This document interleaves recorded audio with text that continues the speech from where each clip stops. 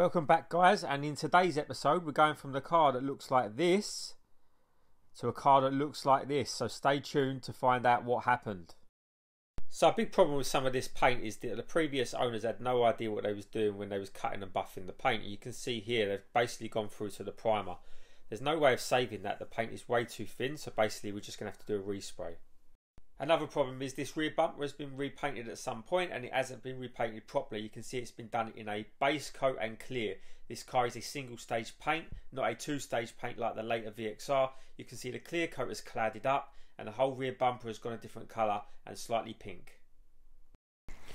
So on this side of the car you can see a little bit better. This is probably the worst side of the car where they've buffed down through to primer, and you can see distinctive black line here. It was like this when I bought it. It was always about getting a paint job. I know a lot of cars look good from distance. You can see here as well, just inexperience. It's on this roof as well. Obviously this car's not been buffed or washed for a long time. You can probably see, I don't know if you can see it, but there's still black primer. Oh, here you go, up here you can see there's black primer underneath the paint. It's just going to get sanded down and a nice paint job over it. There was a little ding here that always bugged me. Just put a little bit of filler in there. Just got to skim it over a little bit more. It was only a little ding. I've pushed it out from behind. Something that's bugged me, and it's been bugging me for a while. These side strips have been off at some point, and then they've been painted again. They've been lacquered. Don't lacquer these cars. This is a 2K single stage paint.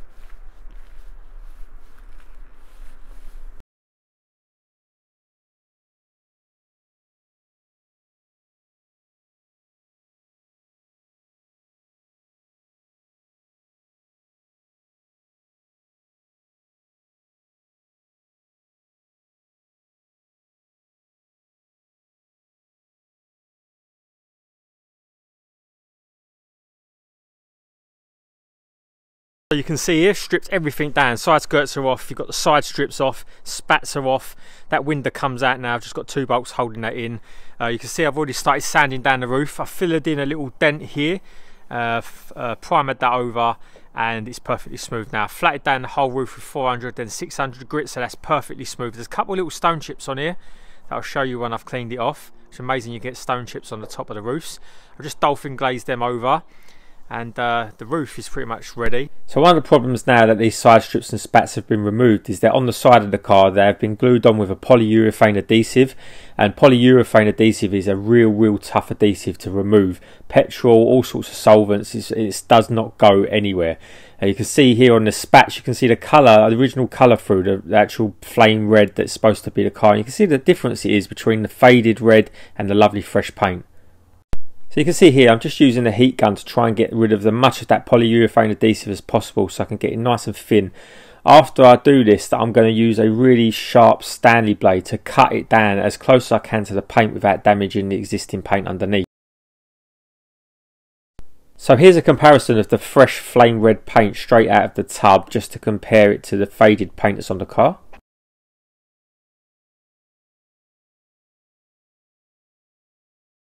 So you can see here I've gone and removed the rear quarters. Now luckily they're bolted on in these cars as opposed to being glued in. It saves a lot of hassle. You can see the paint behind it, that lovely fresh flame red, which is an orangey red, as opposed to the pink, which obviously they call flame pink because it gets faded over time. That's just due to bad maintenance, no wax, no ceramic coating over the top, otherwise it would never go that colour. You can see on their B pillars here there was a carbon trim that normally comes with the GSI. That's been removed, but it hadn't been removed behind the black of the window. You can see it goes up here and there's like a line there between the two different colours of paint. I'm debating whether to put them back on. They are original, but they don't look great. That's why they get removed. Let me know in the comments section whether you think I should fit them again. So I started standing down where the side skirt had been rubbing on the sill, as you can see a little bit of surface rust, and then I noticed there was a lot of stone chips in this rear quarter. Stone chips, as you know, go back to bare metal. So you can see here I stripped it all the way down, and as you can see there where the stone chips were, little bit of surface rust. So I'm very glad that I've done that and gone back to bare metal. I didn't want any of them little bubbles coming back through the paint in the future. So there's a couple of little dings that I found on the door that I pushed out from behind. I'm going to put a skim of filler on them. So I noticed some more rust spots and stone chips on these rear arches, so I just decided to strip the whole lot down to bare metal and epoxy prime it so they have no issues in the future.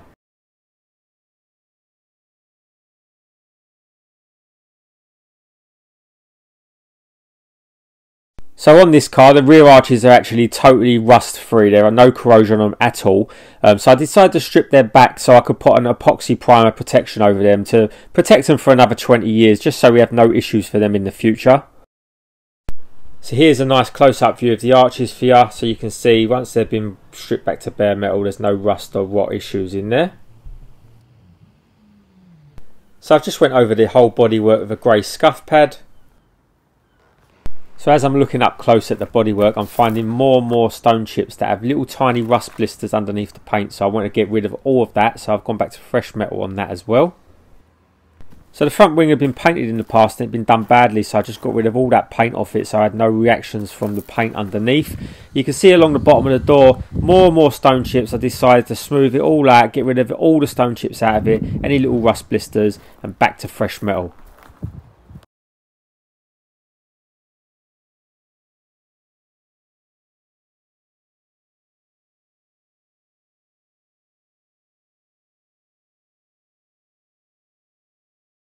So hours and hours and lots of work later, the car is in a sorry state as you can see, but it's back to bare metal now and I needed to get some primer over it so it didn't flash rust overnight. It's all taped up and masked up, so I decided to just go ahead even though it was getting late and get some primer on it.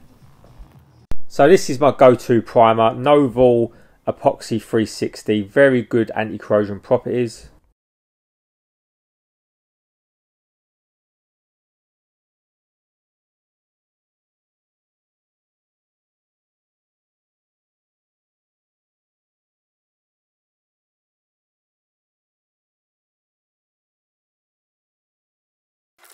So here I've just block sanded the first coat of primer. This is not necessary, it's just that I wanted to get it smooth for the second coat. In a couple of spots I did go through to bare metal, which you will see.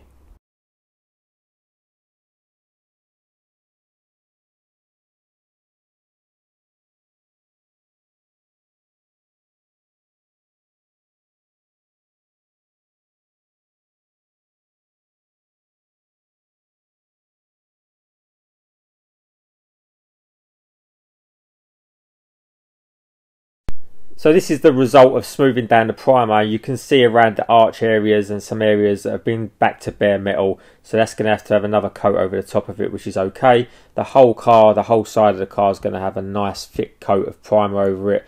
And then we'll be ready for high build.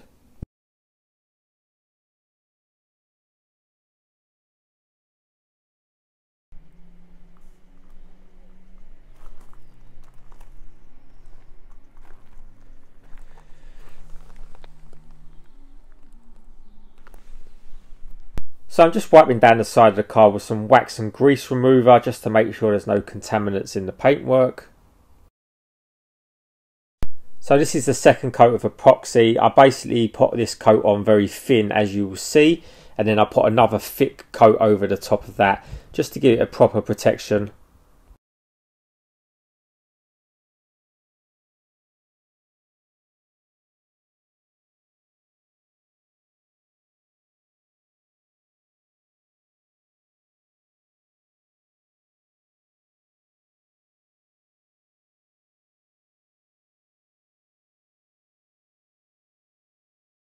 So as it was getting late, I decided to start prepping some other parts of the car. So I started scuffing down the front bumper.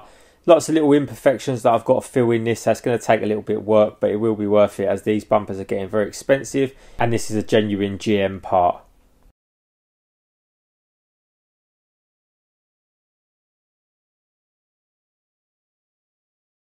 So this is the car after the second primer coat, and you can see that primer coat has gone on nice and thick. and very smooth. I thinned it down a little bit so it went on a little bit more smooth, and I won't have to scuff or sand this before putting a high build over the top.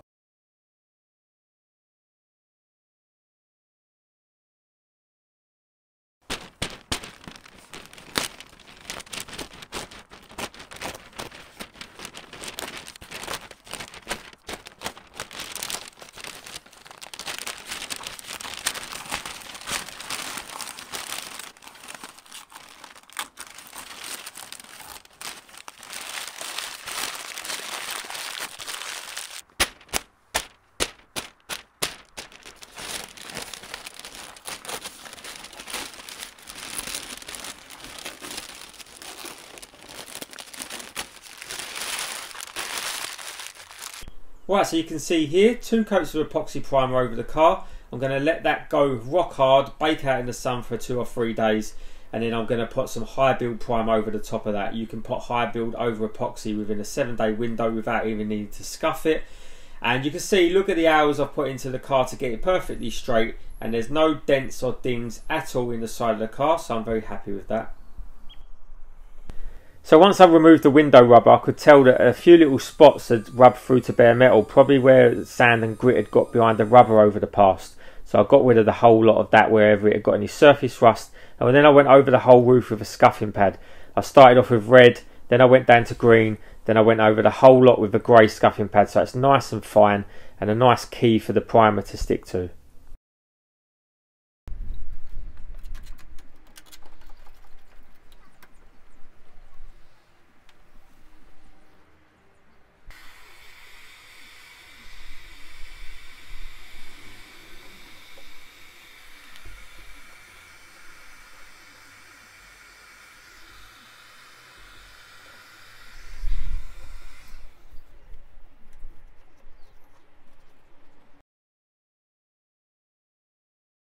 So when it comes to removing the rear emblem, you could see here someone had super glued it on, which obviously damages the paint. Never do that. You can see what it does to the paint. So I had to sand that back basically to primer. Otherwise I could have just keyed that up. But you can see here, it didn't take long, just sanded it back quickly. And that's the finished result. So then I started stripping down the rear boot. You can see I removed the wiper and the grommet, and you have to get the motor out from the inside as well. Very easy job. Moved the trim that goes around the boot lock, and you can see here I started sanding down the edge of the boot lid. The spoiler sits in this spot, and it had rubbed a lot of the paint and damaged a lot of paint, and someone had tried repairing it in the past and it just wasn't a very good job. So you can see here I decided to just grind it all the way back to metal like I normally do and start again.